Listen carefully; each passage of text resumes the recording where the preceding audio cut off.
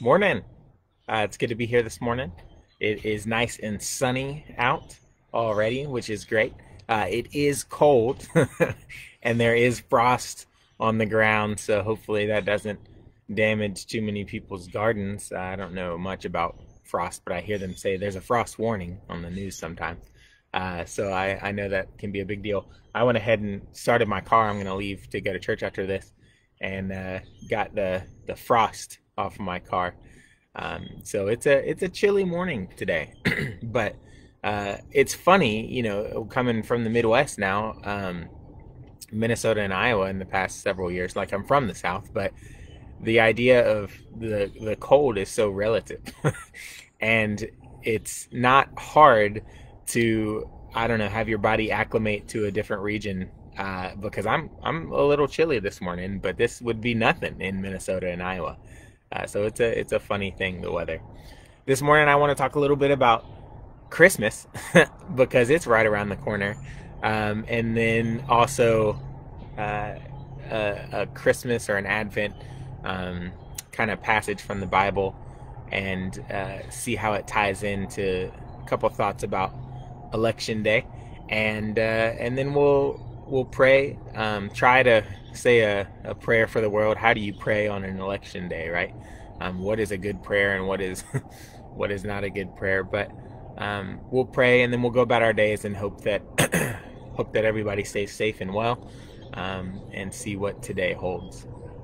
But let's start with a prayer too, and enter into a good mind to have a nice devotion this morning. Let us pray. God, we thank you for sunshine and for birds and even for the chill in the air. We ask that you be with us today, especially in this moment as we, talk a little bit about your word and your will for our lives. And we give you thanks for the ways that you show up in creation constantly. All the things that you do in our lives and in this world, to make it a better place, to show your love and to spread it all over. We ask that you fill us up with that love so we can do some of your work as well, and to be filled with faith and hope, and to let these words that we discussed today fill us up with such things. In Jesus' name we pray. Amen. So I said I want to talk about Christmas. I noticed that the second October 31st was over, one of the stations, I think it's Magic 98.9, radio stations, started playing Christmas music. And it caught me a little off guard. One day in the summer they were playing Christmas music, and that caught me off guard too.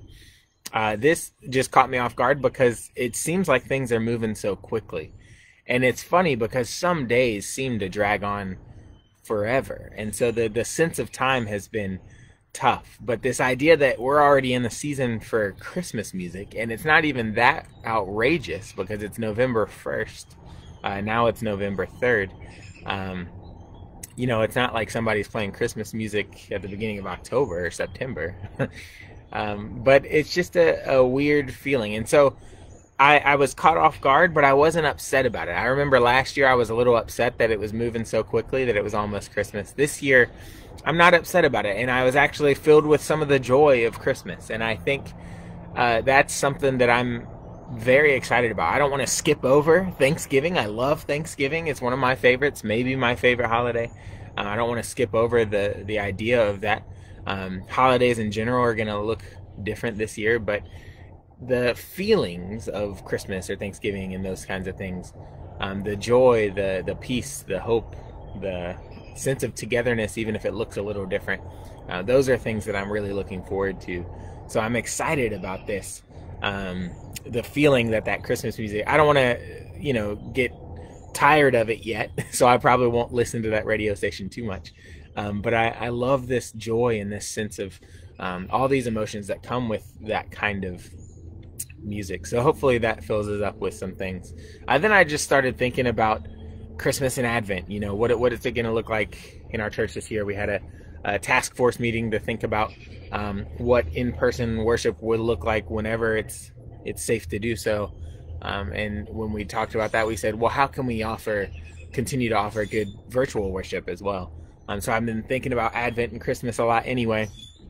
And one of the passages that we read during Advent really caught my mind, especially for this election day. So it is election day, and I'm not adept at talking about um, politics or political things and interweaving them with faith perfectly. And so sometimes that means I try not to, which is a shame because um, faith and politics are so intertwined. Pastor John did a great job in his sermon this past Sunday to talk about how, faith kind of leads us in how we do vote and things like that. So if faith isn't, up front in all of the decisions that we're making, then what good is faith, I think?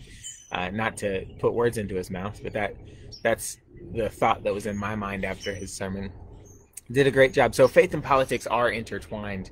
But what I want to talk about today is some of the language that I've heard around election day, and some of the language when we talk about politics, especially when we're having a presidential election, is power. And I get so uncomfortable with that word and with the sense of power, because there are clear differences between people who have power in this world and people who do not have power, or people who claim power and people who are ignored if they try to claim power or act as if they have power.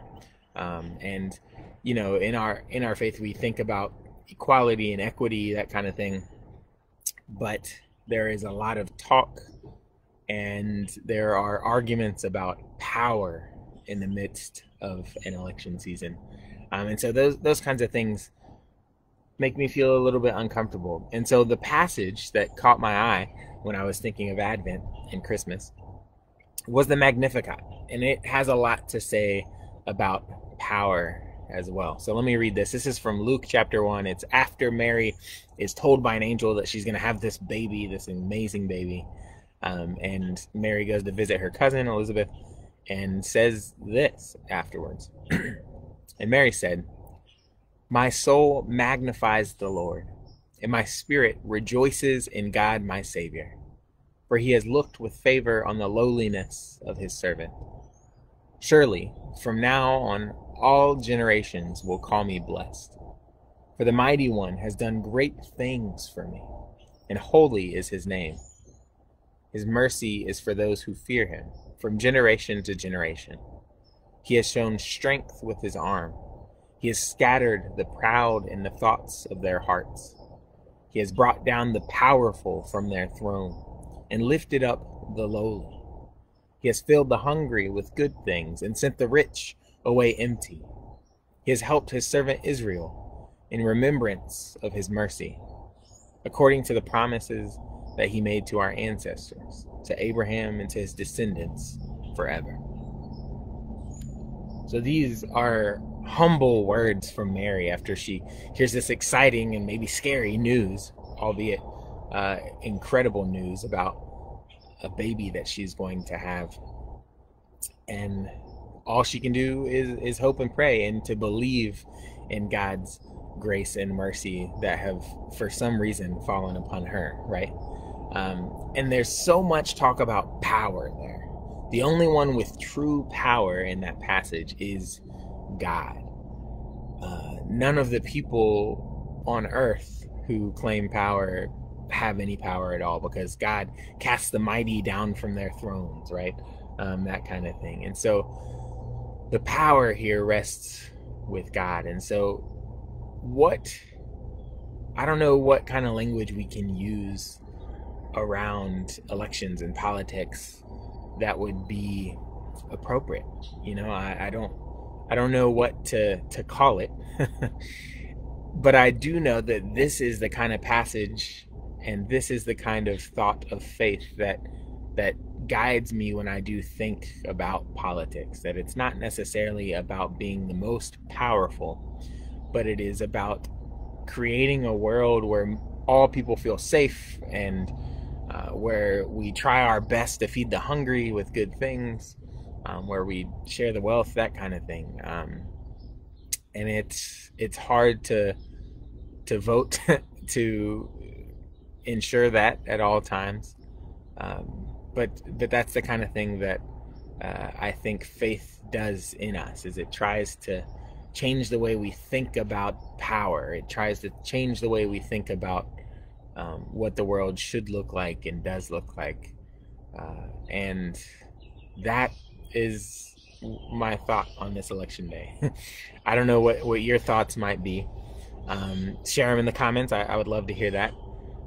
But in the very least, I hope that the joy and the peace and the hope of the Christmas season are the kinds of things that we can feel in the coming days, and not a sense of division and dread and anger and sadness. I mean, those are natural feelings, but I hope that after anything that happens, we just find some kind of joy and peace in the days ahead.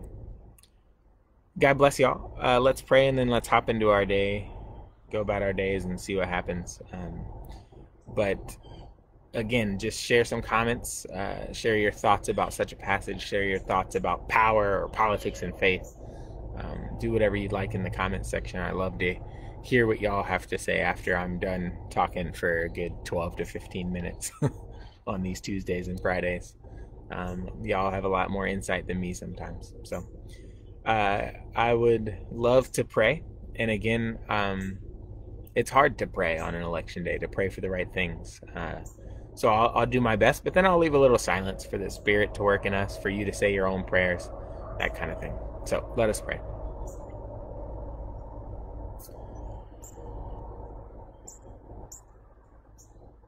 God, we surrender our power to you. We ask that you be with us all on this day, that you fill our hearts with love and faith and hope and joy and peace, all of the good things, the things that we talk about during the Christmas season, the things that we're starting to hear about now on the radio.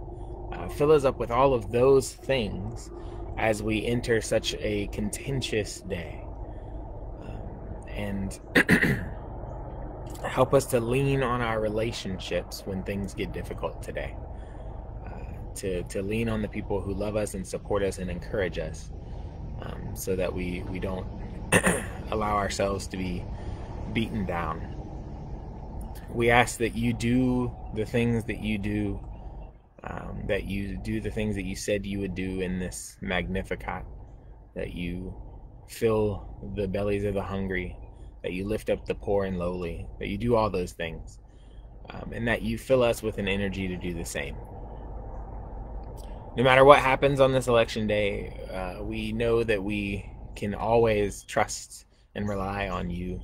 So let us do so, and to respond in the very best ways that we can, in faith, in love, in community, in all those things. We'll leave a little bit of silence for you to work your love and faith right here in this prayer.